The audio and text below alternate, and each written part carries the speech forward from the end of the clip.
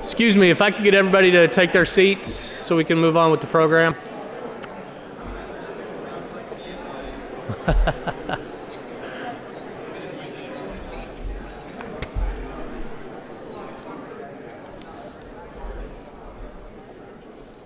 So Matt, sorry to interrupt your conversation, but you're in high demand, I know. So, great. So as everybody's sort of filtering back in, it's been a fantastic day. I think we've heard a lot of different perspectives on the energy transition and the challenges that we face, as well as the opportunities that are being presented. I'll have more to say on that when David's actually done with his presentation. But with that, I'd like to welcome David Daniels to the stage. He's the Chief Energy Modeler at the U.S. Energy Information Administration. He's going to be talking about the International Energy Outlook, which was just released in Washington last week, I think, right? So this will be the first formal presentation outside of D.C. I really enjoy models, not because they provide a precise prediction about what's going to come to pass, but because they make you coalesce lots of different viewpoints and see how they actually interact. And I think that's actually where the value in modeling is. And so I think what you'll hear from David is, a lot of the things that you've heard today are things that EIA has been thinking about. And seeing how it all comes together is sometimes remarkable and also very insightful. So with that, David, the floor is yours. Thanks, Ken. I'm on. I'm going to stand here and talk partly because I just like walking around and partly to keep myself awake. I don't know what you guys are going to do to keep yourselves awake. I'm just going to walk around. I know we're running a little bit short on time here, but the good news is that Ken has already given about half my talk, which was fantastic. As he said, I'm from the Energy Information Administration. I'm not going to go through the history. I assume most of you know who EIA is. I was going to introduce ourselves, but I don't think I need to this audience. EIA has a really deep and robust relationship with the Baker Institute. So I want to thank the Baker Institute, Baker Botts, for inviting us to be here. We've worked with Ken for years on global gas issues. Our current administrator, Linda Capuano, comes to us directly from the Baker Institute. As Ken pointed out, we released this International Energy Outlook last week on Tuesday in DC. One of our panelists was Anna Mikulska, who's somewhere in the audience. Hi, Anna. So she's going to see this for the second time in 2 weeks. I'm sorry about that. We really enjoy that relationship. I want to talk about the IEO, but before I get into the results, I want to talk a little bit about, and this is the part that Ken's actually kind of already gone through. This is the disclaimer slide. I find it interesting that I'm giving a disclaimer slide to a room full of lawyers, but here we go. It's important to understand what the IEO is, and more importantly, what the IEO is not when interpreting the results. Ken mentioned this morning the difference between a projection and a forecast. This is a projection, it's not a forecast. Let me tell you the difference between those two things. Both projections and forecasts have a lot of uncertainty, right? We make a prediction of what's going to happen in the future. We could be wrong, it could be higher, it could be lower. Projection and forecast both suffer from that same fate. We're going to be wrong. It's going to be different from the way we think it's going to be. That's not the difference between a projection and a forecast. A forecast is somebody's best guess about the way things are likely to change. This is how we think it's going to evolve. You can argue with it, but it's what somebody believes is going to happen. A projection is not. EIA is really sure that what we project in here is not going to happen. It is wrong, right? We know it's wrong. It's biased. We know where the bias is. I'm going to let you in on the secret. I'm going to show you where the bias is. I'll let you know where it is. It's important for you to understand because unlike a standard investment disclaimer that says, don't make any investment decisions based on this, ironically, because we're charging you to buy it to make investment decisions.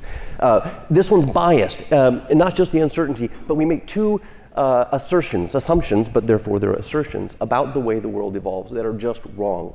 The two assumptions are, first, there are no technology revolutions between now and 2050. No structural breaks, no technology breakthroughs. Sure, technology continues to evolve, prices get cheaper, technology continues to improve, but no breakthroughs, no dilithium crystals, right? The second one is current laws and regulations. Current laws and regulations, as written on the books, stay as written on the books. Nothing ever changes. No new laws, no new regulations. How many people believe that's going to happen? Right, EIA doesn't believe that either.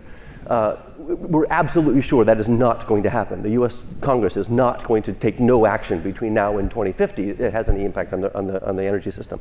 So why in the world do we do this? It's ridiculous, right? We do it because we're not trying to produce a forecast of the future. We're not trying to predict what's going to happen. We do it because we're trying to produce a baseline against which to measure change, the impact of action. Well, you can't measure the impact of action unless you have a baseline against which to measure it. So we are producing a baseline. This is the no change, no action baseline. We do it because our fundamental customer is Congress. It's a decision maker. They have the power to change the nature of the energy system itself. If you're an investor, you're essentially a price taker. You're not going to change the system with your investment, probably, depending on how big an investor you are. But you're not likely to change the system itself. So you need a forecast in order to make an investment decision. You're not going to get that from EIA. Please don't make any investment decisions based on this. It will be wrong. You will lose your shirt. I can guarantee you'll lose your shirt. Well, no, I can't, because then you could hedge against that, and then, okay, don't take this as investment advice.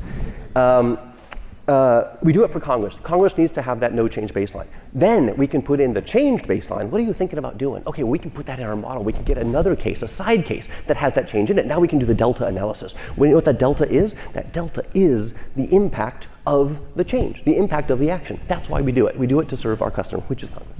Okay, so after just having convinced you in the first 5 minutes of this talk that everything else I'm going to show you is wrong, why should you stay here and listen to me?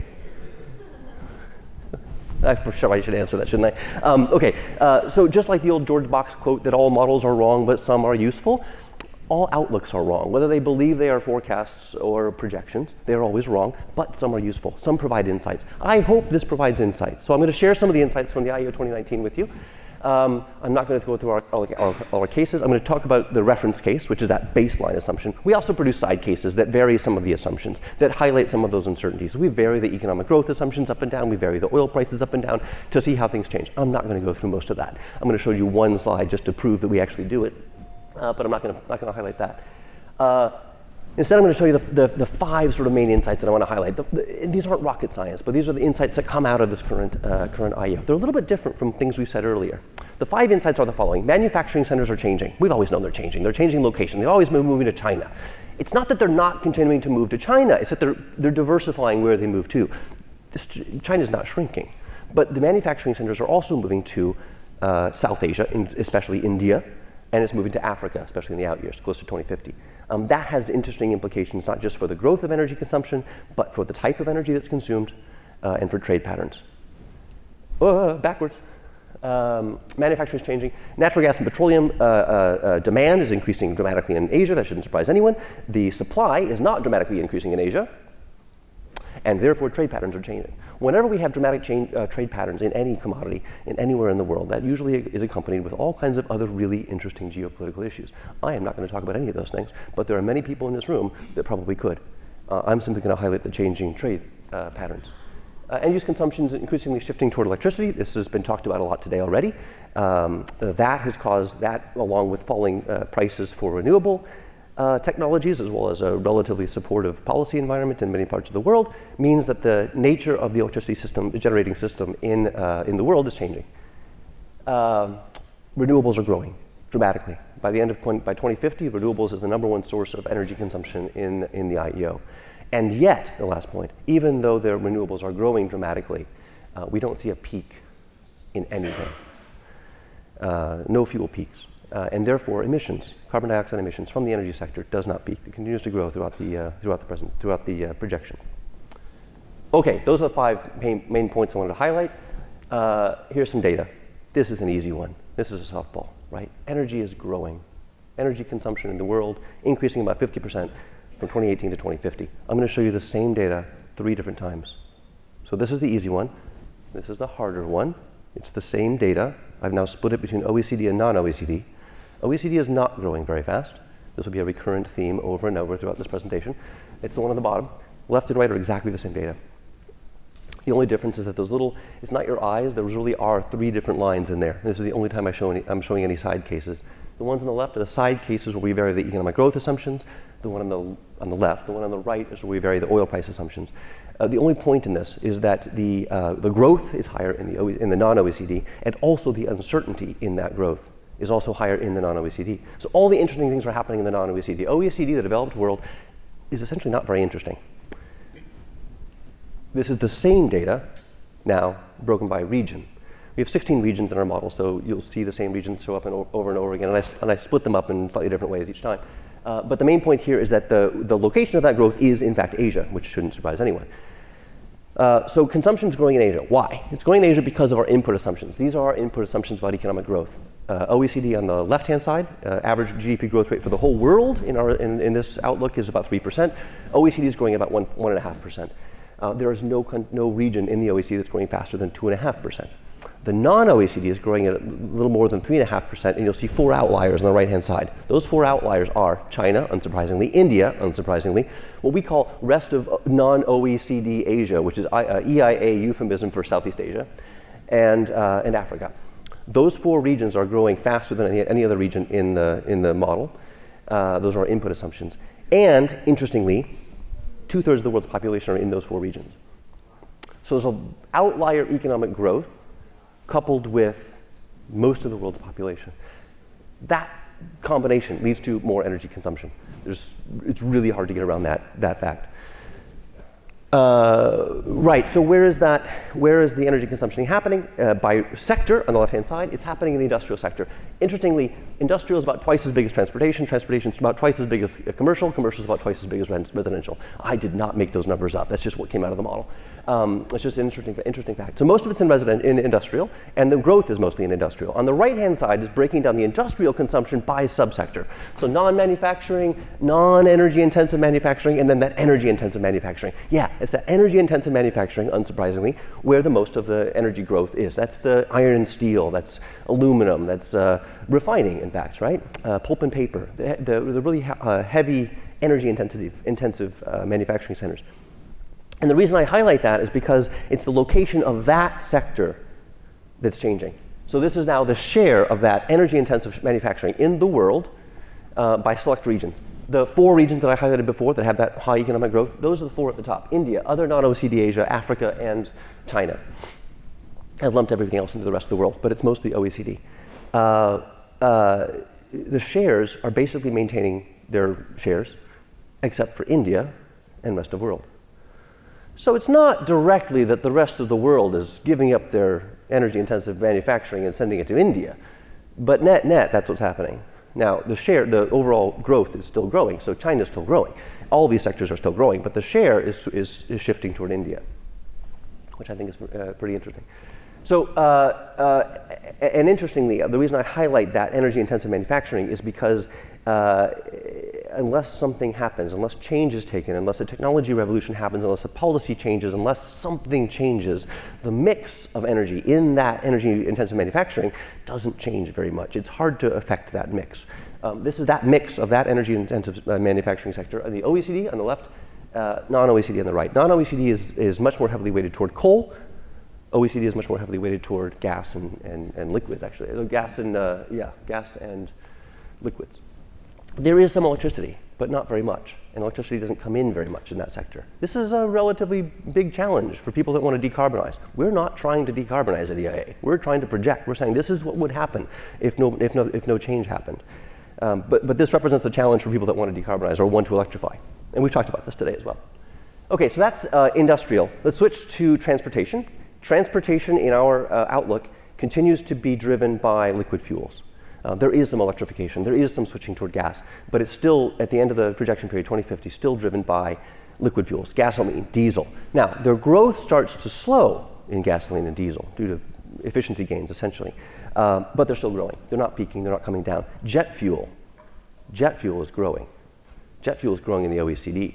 There are very few plots that I'm going to show today where anything grows on the left-hand side. This is one of them. Jet fuel grows in the OECD. Also grows in the non-OECD as air travel picks up. So jet fuel is an area of growth. So if the transportation sector, which is the primary consumer of liquid fuels, stays dominated by liquid fuels, let's look at liquid fuels now across, not just in the transportation sector, across all sectors, across regions. What you see here is, unsurprisingly, the largest growers of liquid fuels are non-OECD China, India, other non-OECD Asia, throw in Middle East for good measure, and Africa. This is significant because this is the source of demand. If you look at the sources of supply, what you'll find on the right-hand side is that slice labeled non-OECD Asia, labeled Asia, but it is non-OECD Asia, doesn't grow. So, to my point that I made earlier, demand is growing in Asia, supply is not growing in Asia. That leads to an obvious change in trade flows, right? There's going to be a big imports of liquid fuels into Asia. So that's like the obvious solution. Now, I kind of pulled a fast one on you when I did that. Because when I went from the previous chart to this chart, this was demand, and it was demand of liquid fuels. Liquid fuels are things like gasoline and diesel. This was supply, and it was supply of petroleum.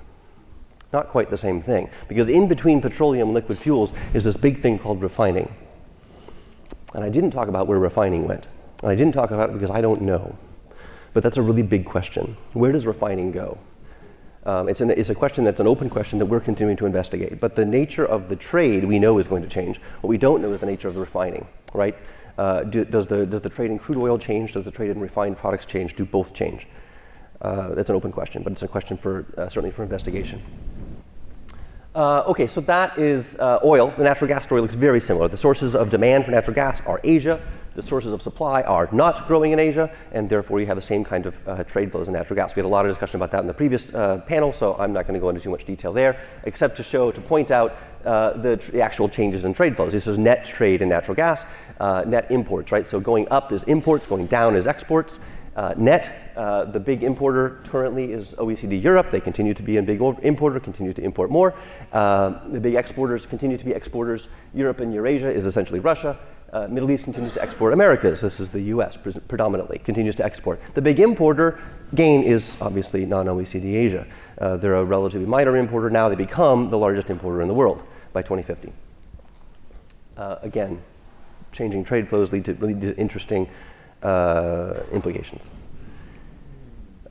Electricity. Let's change gears to electricity. Electricity is growing, again, growing faster in non-OECD than OECD. This shouldn't change. It shouldn't surprise anyone. The sector where it's growing, it's growing in all sectors, but the sector where it's really taking off is residential.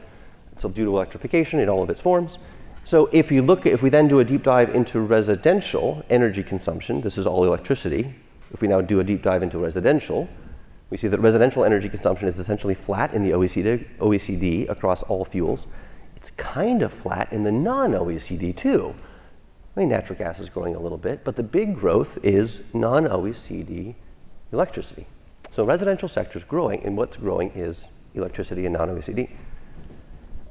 That growth leads to a shift in the nature of the generation, right? So because of the low cost and continuing to decrease cost in renewables, because of favorable policy environments, a lot of that growth in the generation comes from renewables. On the right-hand side, I'm going to brief this backwards. The right-hand slide is showing share of generation. You can see the share of renewables on the top is growing. The share of nuclear and liquids is 0. The share of coal and nuclear, you can't even see the colors, but the two at the bottom are coal and nuclear. Those are decreasing. Gas is kind of holding its own. Because of the increasing of the tremendous growth in electricity, gas, absolute value of gas is increasing, but its share is sort of maintaining its share. Renewables growing share in a fast-growing market, right? If anyone went to business school, this is the old BCG 2x2 growth share matrix, right? That's a star, right? So renewables is the star here. That's what we're saying. This just highlights that same issue. In the OECD, this is the load growth, relatively low load growth in the OECD, and all of that load growth is taken up by renewables. In fact, they displace some of the non-renewables. But in the non-OECD, the load growth is so high that even with the declining costs, even with the policies pushing renewables in, even with all the renewables that the system can take, it still has, can you even see it? Non-renewables. There's a non-renewables wedge that comes in as well. So that's the big difference between the left-hand side and the right-hand side is just the slope of the line, how fast the load is growing. I'll illustrate that with two more examples, kind of a compare and contrast. Two regions that both have supportive renewables policies. The big difference is the load growth, essentially. First one's India. This is India. Total generation growth on the left-hand side, shares on the right-hand side. They start with a share of about 70% coal. The coal share declines to 40%. And that share is essentially taken up by renewables. Renewables start from kind of negligible. They end up with over half renewables by 2050 in India. India ends up with over half renewables, intermittent renewables, solar and wind. That's tremendous. And it's in a fast-growing market. But because the market is so fast-growing, even though coal is losing share, it's still growing. Coal still grows on the left-hand side. The absolute value of coal, they're still adding more coal capacity or generation. It's just that renewables can't grow that fast. It just can't grow that fast. It's growing as fast as it can. It's taking over. But coal still grows in India. Contrast that with OECD Europe. OECD Europe also has favorable policies. Renewables are also coming in. Renewables also end up over 50% by 2050. But since the growth isn't so high, they're stealing not just share, but absolute from coal, essentially. So coal is really kind of driven out of Europe in our projections. So this is kind of a summary chart of demand. The difference between the left-hand side and the right-hand side. Left-hand side is primary energy. Right-hand side is end-use demand. And really the difference there is that we've taken the electricity line on the right-hand side, split it into its constituent parts on the left-hand side. On the right-hand side, you see that electricity is growing faster than any other end-use fuel. That should be unsurprising at this point. On the right-hand side, because the nature of that electricity is so heavily geared toward renewables, you see renewables growing faster. I'm going to grab water somewhere. Here's water. That'll work. Renewables are taking off. They are growing much faster than anybody else. They're taking over from, in fact, petroleum as the number one fuel used in the primary energy. Excuse me. There's two other points to note in this. One is that nobody is peaking. There's no fuel in here that peaks anywhere in our projection. There is a peak in history in coal, and then it continues to come down, has a shallow bowl, and then continues to increase in the out years. Why? Just because of our economic growth assumptions. There's just a lot of demand. The other interesting thing, which I can't explain, is that bizarre triple point on the left-hand side in 2030. I have no idea what happens in 2030, but they all magically convene. It's just the way it turned out. So that's kind of a summary. And then as a result of that non-peaking emissions, carbon dioxide emissions, this is not full greenhouse gas emissions, it's only carbon dioxide emissions, and it's only from the energy sector, from combustion in the energy sector specifically, continue to increase throughout the projection period.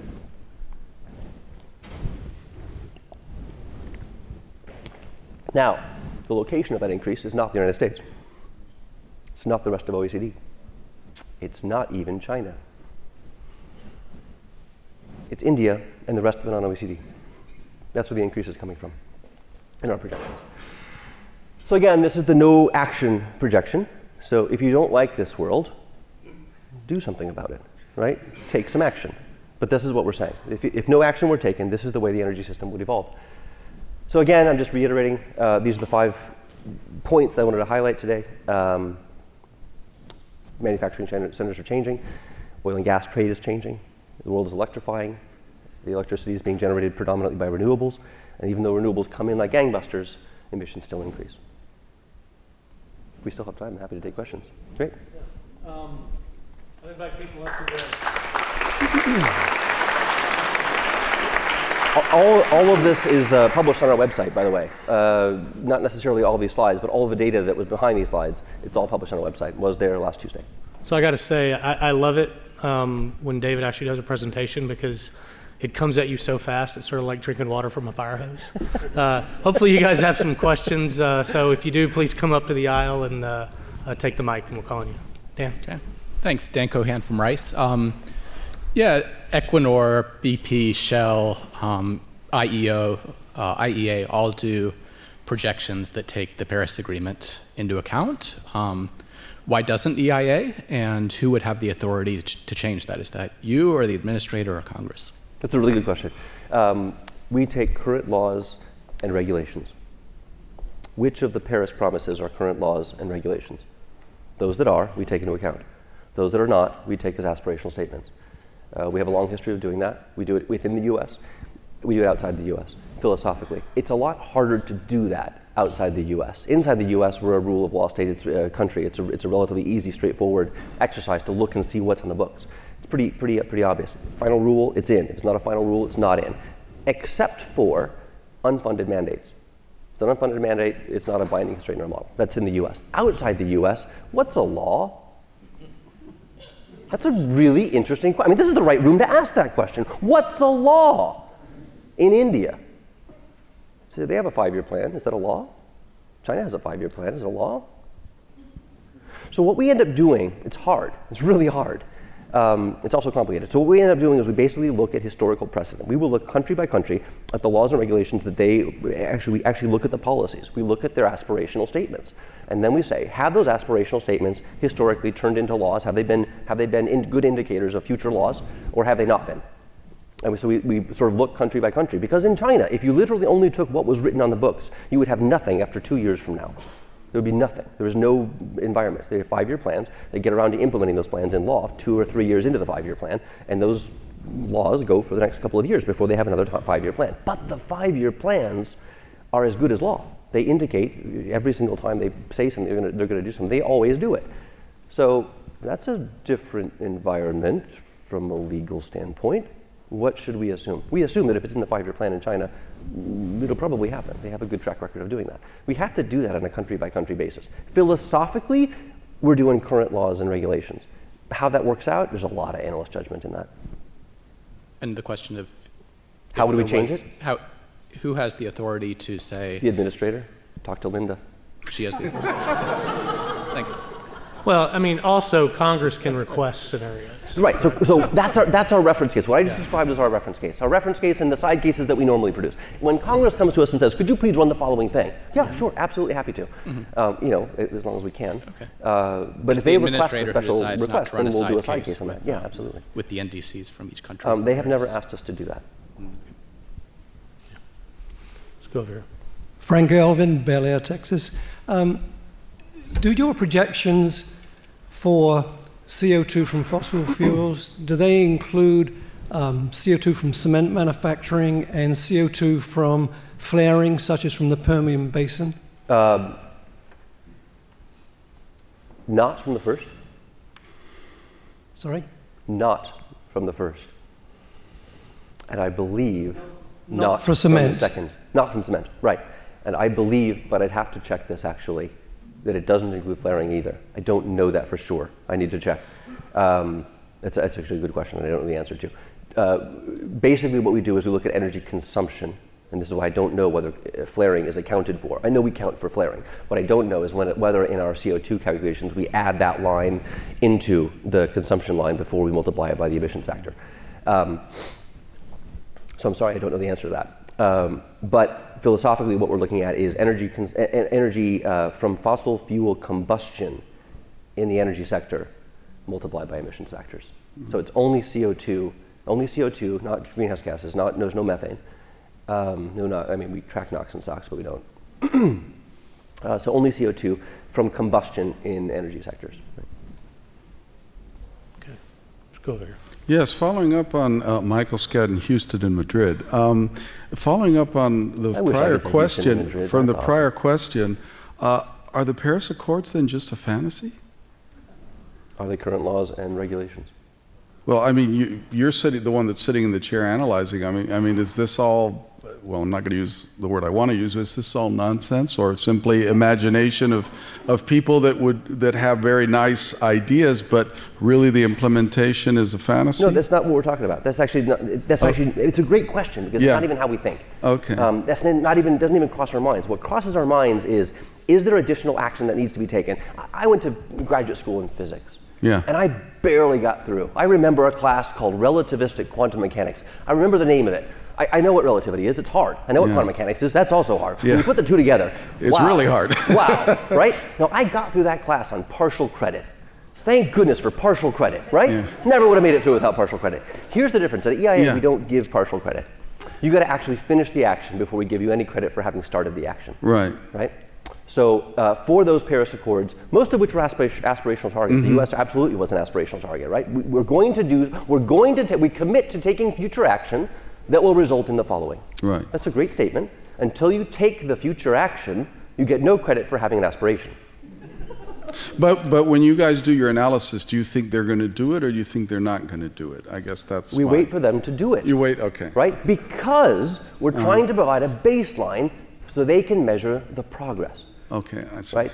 The other way to think about it is we're providing this service for, let's say, the U.S. Congress. It doesn't do them any value if we try to anticipate what they're going to do. How does that help them? If I'm a waiter, how does it help me to try to guess what you're going to go eat and go make it in the kitchen? No, I go ask you what you want to eat. I don't do anything until you tell me what you want to eat. Now, if you're running the restaurant, you have to guess what your customers are going to eat because you've got to buy the food. If you're investing, you've got to guess what Congress is going to do because you've got to invest into that environment. But if you're trying to talk to Congress, you've got to take their action out So you can tell them what would happen if they did nothing. I see. That's what we're trying to do philosophically. I think, David, it might be worth just, maybe 30 seconds on what the remit of EIA is and why you don't actually impose policy in your forecasts. Right. 30 seconds, huh? Well, that's a challenge. I'll give you a little more. So EIA was stood up in the 70s as a response to the oil crisis. Congress recognized that they needed an analytic capability. They stood up EIA, actually FEA, Federal Energy Agency at the time, became EIA. And our mandate was to remain independent from Congress itself. That's a really insightful thing for the US Congress to do, and an extraordinarily rare thing for them to do. For them to recognize that they needed help and to give up their own authority to another agent, to another organization. So they gave their own authority to EIA and said, you go off on your own and do good work and tell us how the system is going to evolve. And don't report to anybody. EIA has two gigantic blank checks that were put in the statutory laws that set it up in the 70s. The first was that it can collect any information from any organization. I'm saying this fast, but listen carefully. Any information from any organization that does any business in the United States about energy, full stop. That's a gigantic blank check, right? That's the authority that we use to collect information in our surveys. It's always at the bottom in a little footnote. Oh, by the way, you have to provide this information nowhere else. It's never been challenged in court. Why? Because we always protect information. I used to work as a management consultant. I would cold call people without any authority whatsoever and ask them for private information. They would often give it to me because I promised to give them back something of value. We do the same thing at EIA. We're going to anonymize your information. We'll keep your information secure, and we'll provide you back with something valuable. We also have a big stick, so it works really well. That's the blank check number one. Blank check number two is that the administrator of EIA, Linda Capuano, once she has been Senate confirmed, is allowed to release any report that she would like without any revision, without any review from any other employee of the federal government. The last I checked, every secretary was an employee of the federal government. The president himself is an employee of the federal government. She does not need anyone's review before she releases this document. So she didn't get any review before she released this last Tuesday. She very often gives a courtesy briefing to other people in DOE so they know what she's going to say, but they don't get veto power. That's another gigantic blank check. So that maintains EIA's independence. That's how we do it. And every administrator from the beginning of the organization through to including Linda has guarded that responsibility. Thanks. Hi, my name is Steve Krebs. I'm from Clean Chair here in Houston. Okay. Have you done some sensitivities about different pricing scenarios of carbon? And if you have, could you share us what the impact would be on fuel sources? Yeah, we do routinely, certainly internally, mostly as diagnostics for the model, but occasionally we'll publish them. We haven't done any with this International Energy Outlook, but with our annual Energy Outlook, the one that focuses on the US, we have published carbon cases in the past. I think the last one we did was 2 years ago, so it would have been the AEO 1918, 17. It would have been AEO 2017.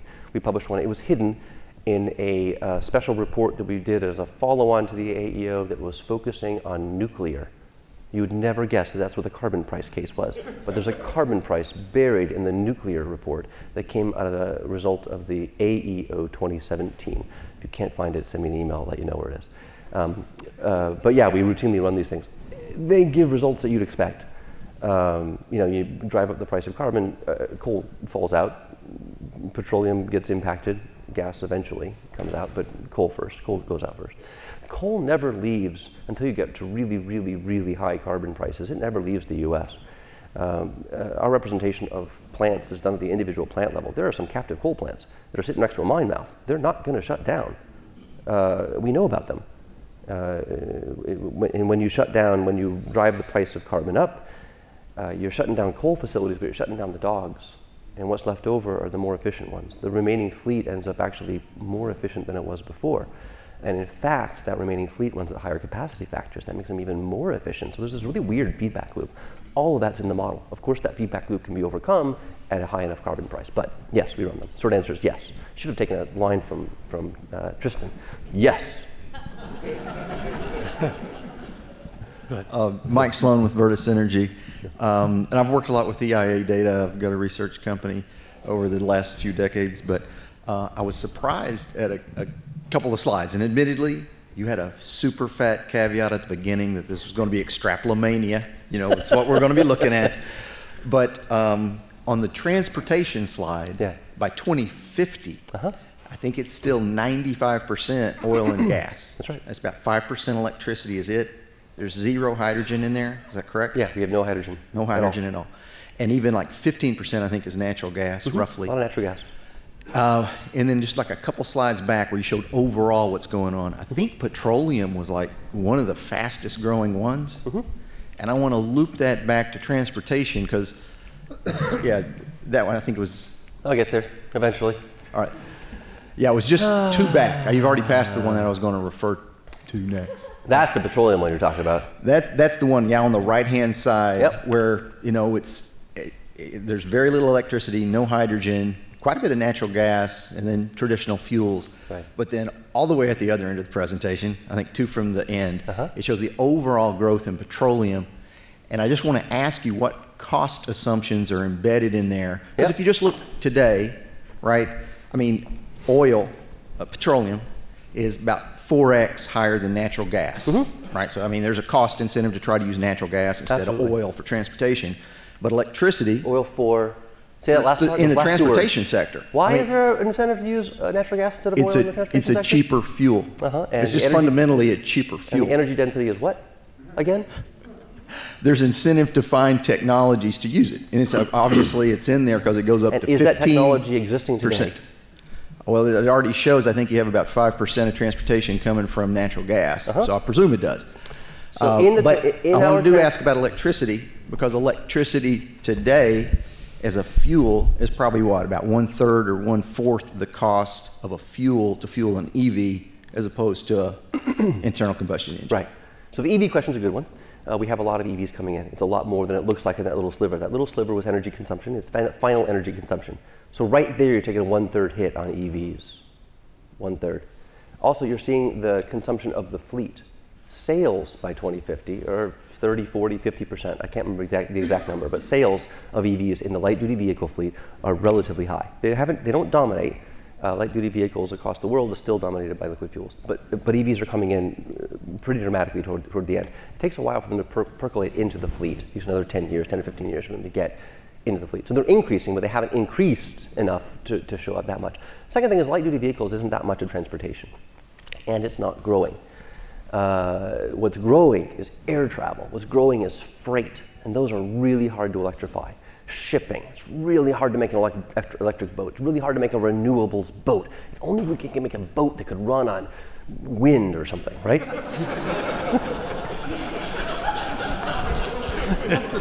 That's kind of the point. Your other point about technologies that could happen, absolutely they could happen. We're watching all the technology developments. We live in a building with people that are desperately pushing programs, billion-dollar programs to push the super truck.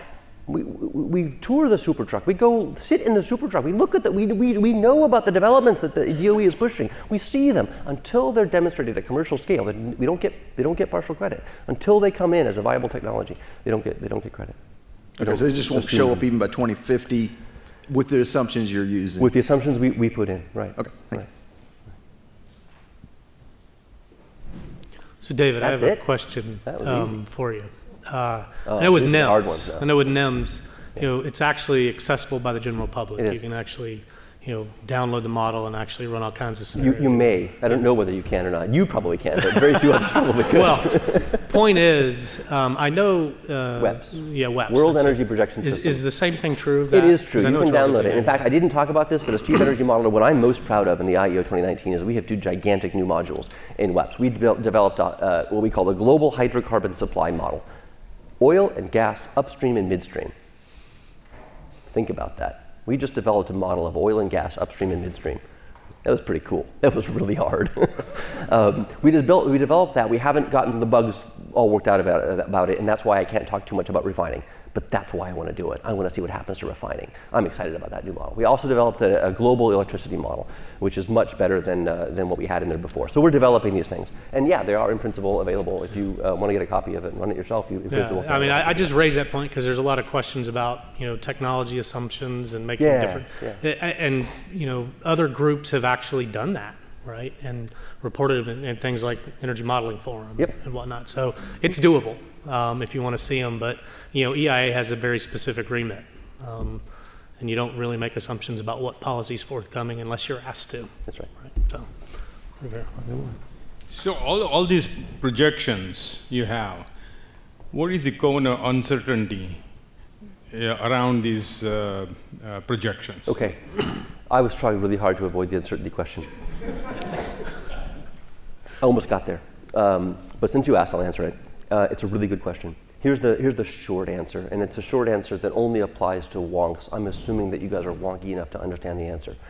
In our reference case, there are ginormous uncertainties, ginormous and unspecified. We never try to quantify them because it's simply too hard. There's 100,000 inputs. How would we vary them all with some kind of a Bayesian probability distribution? The thing takes 12 hours to run. How many of these runs can we possibly do? It's an intractable problem. However, we don't care. And we don't care because that's not our job. What our job is to just figure out the impact of a change. When you do the impact of a change, you run a side case. In the side case, you also have ginormous uncertainties. But you know what? They're all highly correlated. When you take the delta, most of the correlations cause the uncertainties to drop out. What we're interested in is the deltas. And as long as the uncertainties are roughly, as long as we can convince ourselves that they're roughly correlated, we don't worry about them. We look at the deltas and we assume the uncertainties are small. That's the short answer. Bill? Yeah. One of the topics that we had a presentation on was the problems with mining and finding the minerals that are needed for the renewable industry. Has EIA looked at that, and have you considered that in your models? Yes.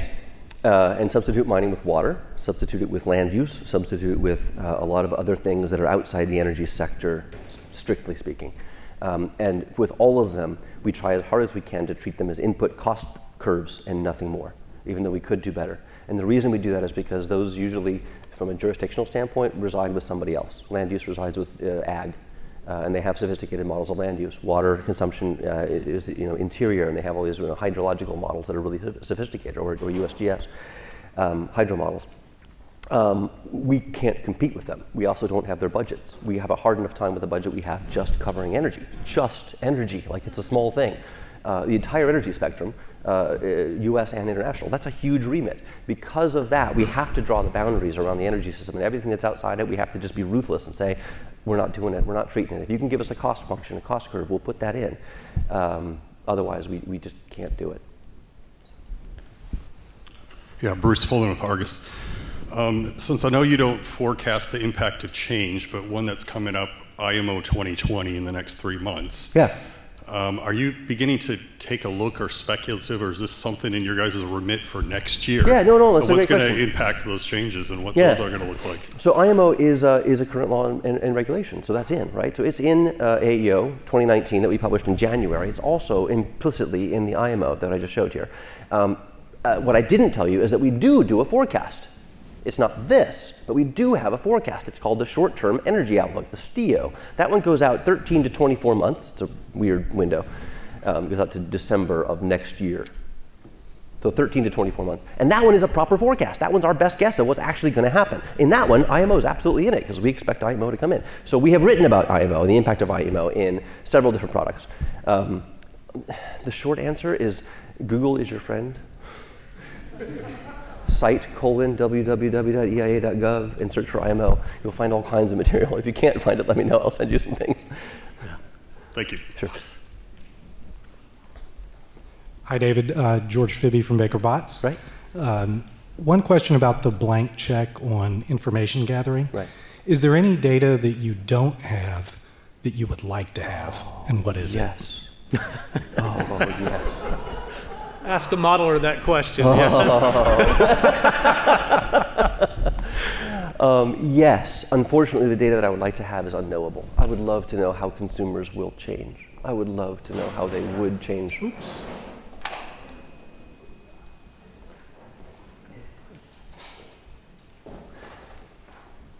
I would like to know how consumer preferences would change. I would like to know a lot of international data that's just inaccessible because it's outside of our mandate. We can't collect data outside the US. We can collect data inside the US. The data that we collect and republish, the best we can do is say this is an example for others to follow. A lot of other countries have their own data collection agencies. They come to us all the time and they ask us, how do we set up something like, name your country EIA? We get that question all the time, and the answer every single time is, well, get your Congress to write you 2 gigantic blank checks. And that's usually the problem. They can't. They don't have the authority to do that the way that we do. China comes to us every 5 or 6 years and asks us to help them set up a Chinese EIA. We work very closely. We talk to all these people all the time. We talk to Canada, what used to be called NEB and is now called something else, that does the Canadian outlook. We coordinate with them. We understand what they're talking about. We talk to them about what we understand about their world. We did a really fascinating study, actually, speaking of Canada and Mexico. We got together, we had a trilateral work we did together with them. We sat in a room and we compared outlooks, and our outlooks were vastly different. And we said, okay, well, let's do kind of like a model intercomparison exercise where we take the similar assumptions wherever we can, and the similar assumptions were basically oil price and gas price, and then run our own models and see how they come out. And we came up with vastly different answers. I think Canada, at the same Henry Hub prices, we wanted to import 4 BCF a day of Canadian gas. They wanted to export 16. Huh, okay, well, that's something.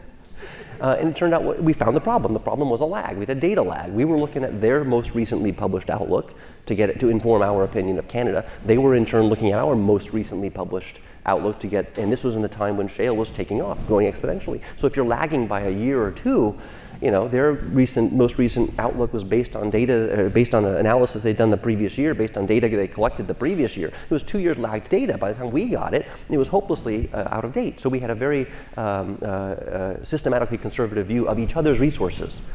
And once we discovered that, we're like, okay, we can solve this. The way to solve this is to actually talk to each other, turns out.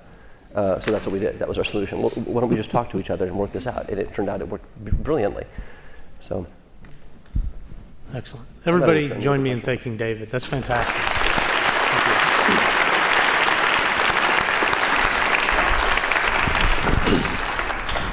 Well, remarkably, we're basically right on schedule. So I'm happy to say that. I'm not going to belabor standing in the way of you and a cocktail outside. Hopefully everybody can join for at least one and talk about the day's events. But I think, again, this event proved to be very insightful.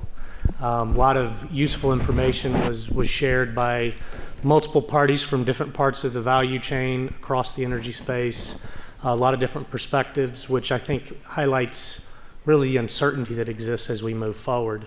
But the one thing that is certainly true, regardless of all that uncertainty, is things are changing. The pace of change, the degree of change, the industries that will feel those the most, those are, in a lot of ways, hindsight exercises. We can look back, and we know that with certainty. But as we stand here today and look towards 2030, which is a famous sort of time point for some reason everybody wants to talk about right now, there's a lot of uncertainty about it. And what we have to understand is that there are different pathways to achieving a particular outcome. I think that really was highlighted in the discussion that we just had. A lot of questions about why don't you do X or why don't you do Y. In point of fact, it's hard to assume a policy pathway when none has actually been enacted. So we can construct 1,000 different types of scenarios, but from the standpoint of a modeler, how do I know I constructed the one that you want to see? That's actually not an easy thing to do. So I encourage all of you to continue to engage in this kind of a discussion because it is informative, not only for people who are actually looking at markets and how they will change, but also for policymakers. I know we're certainly going to do our part here at the Baker Institute, and I just want to close by again thanking Baker Botts for this fantastic opportunity and partnership, and thanking all of you for being here. So with that, we're closed for the day. Please join us outside for a drink.